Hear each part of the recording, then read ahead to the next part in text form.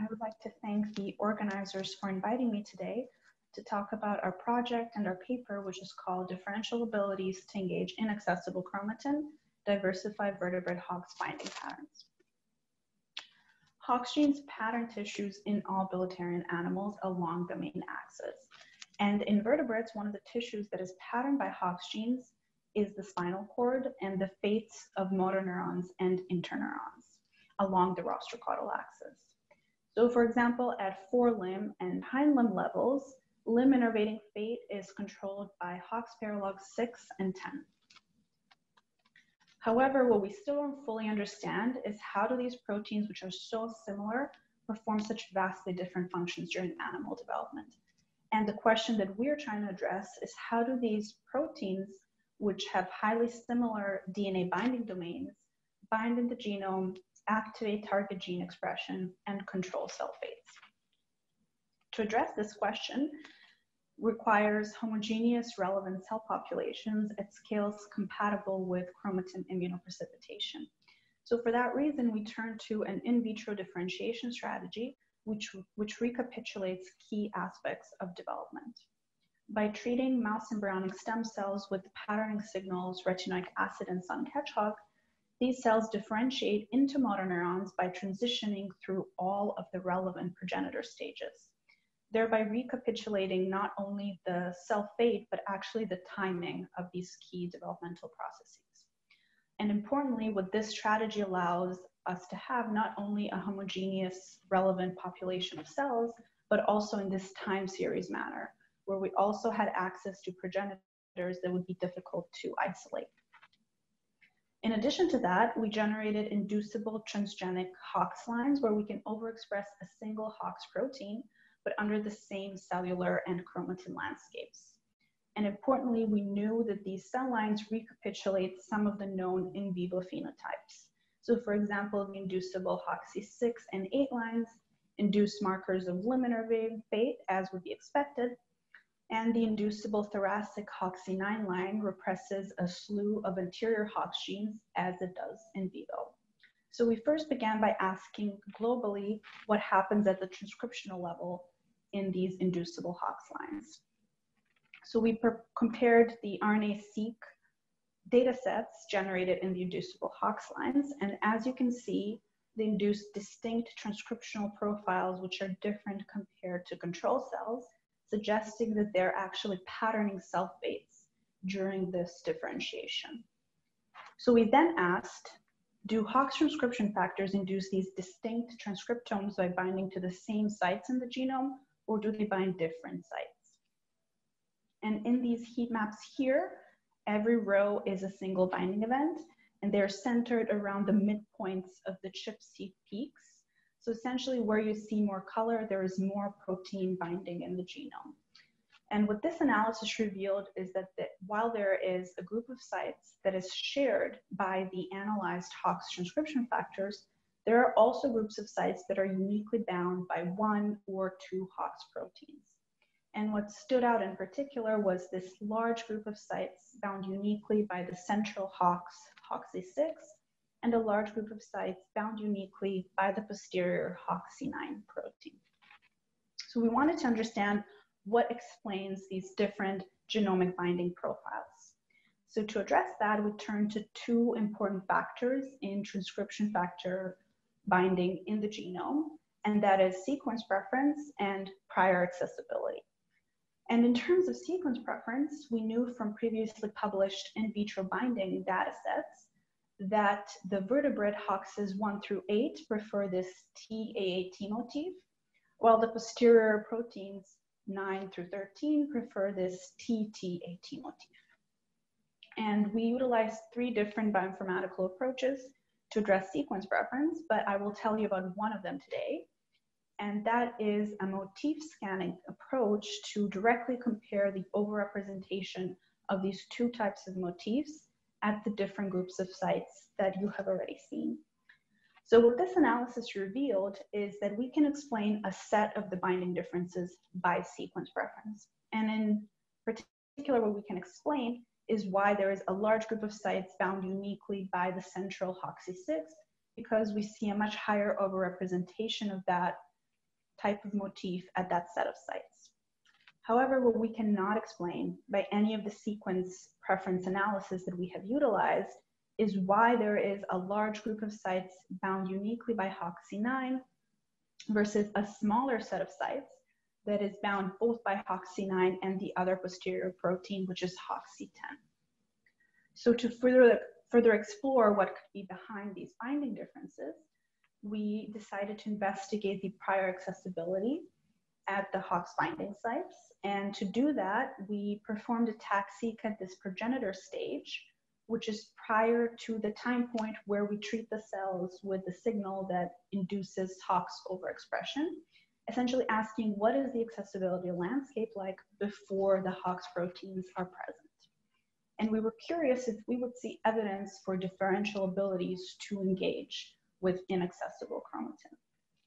So first, we globally looked at the accessibility landscape of the sites bound by the HOX transcription factors, and we saw a difference not only in the overall distribution of ATAC-seq reads, but the median being shifted towards less accessible sites, particularly in the protein HOXC9. And if you remember, that is the protein that had a unique set of sites that was bound just by that protein, which we could not explain by sequence preference. So we extended this analysis to look at the accessibility at the different groups of HOX binding sites. And when we performed that analysis, we saw that there is a much higher accessibility landscape at the shared sites versus sites bound just by HOXC6 compared to other groups of sites. And what stood out was that large group of sites bound uniquely by HOXC9, which has a very low prior accessibility. So we were then curious to see, does HOX transcription factor binding change the accessibility? So we performed a TAC-seq after HOX overexpression in the different cell lines. And we saw that after HOX binding, there is an increase in local chromatin accessibility. But what again stood out was that large group of sites bound uniquely by HOXC9 in a low prior accessibility, which has a big increase in the accessibility landscape after HOXC9 is bound there, suggesting that not only can HOXC9 engage in sites that are not accessible, but it can change and increase the accessibility after it is bound. So far, we have shown you that out of the two different posterior proteins that we have investigated, we saw differences in their abilities to engage with chromatin. And we were essentially curious to see which one out of those two proteins is the outlier compared to other posterior proteins. So we extended this analysis first to other HOX9 paralogs, and then to the most posterior HOX, which is HOXC13. So first, when we investigated the binding and prior accessibility of the two HOX9 paralogs that we looked at, which is HOXA9 and D9, we realized that they do not share the same preference for very inaccessible chromatin as HOXC9 does. And when we compared their genomic binding profiles, we again discovered a set of sites bound uniquely by HOXC9 that was in very inaccessible chromatin. So this suggests that this ability to engage with inaccessible sites can even sometimes separate within the same paralog group. And when we compared the binding and accessibility of HOXC13, we saw that it had a very high ability to engage with inaccessible sites, even greater than HOXC9. And this is in line with two recently published papers showing that HOX13 paralogs increase accessibility at specific sites during limb and genital development. So overall, this analysis shows that the posterior group of HOX transcription factors displays a range of abilities to engage with inaccessible sites. And the last part of the story that I will tell you about today involves trying to understand which part of the HOX protein is responsible for engaging with inaccessible chromatin. So to address that, we made chimeric HOX proteins by swapping the N-terminus and the homeodomain in C-terminus of two HOX proteins, and that is HOXC13 and 10, which had very high versus low abilities to engage with inaccessible chromatin.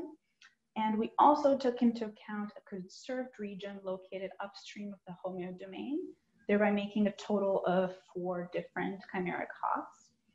And what we essentially tried to address with this approach is this ability to engage with inaccessible sites driven by a cofactor interaction through the N-terminus, or is it that the homeodomain not only controls sequence, but also this ability? And we first compared the genomic binding of the Hox chimeras with Hox C10 and 13. And when we did that, we realized that the chimeras share a more similar binding profile to the Hox protein, which has the same DNA binding domain and C-terminus. But importantly, you will see that the chimeras are distinct from both Hox C10 and Hox C13, suggesting that overall genomic binding is controlled by all 3 parts of the protein. So the N-terminus and the DNA binding domain and the C-terminus. And we finally asked, what is the prior accessibility landscape like at the sites bound by the chimeric Hox?